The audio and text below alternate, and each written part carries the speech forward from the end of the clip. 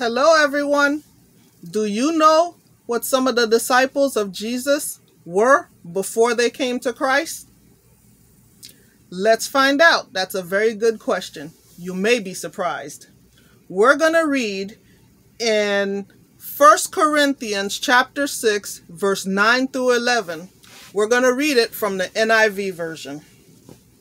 It reads, "Or do you not know that wrongdoers will not inherit the kingdom of God? Do not be deceived.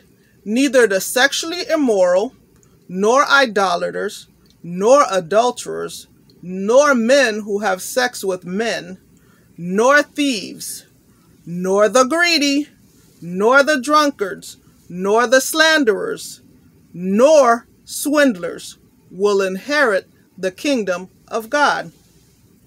And that is what some of you were.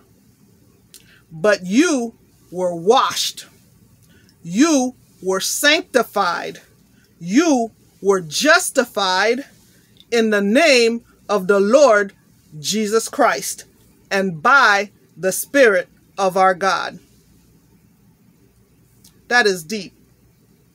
They were just like us, but they repented and they found God and they seeked God and they were washed by God. We can do it too.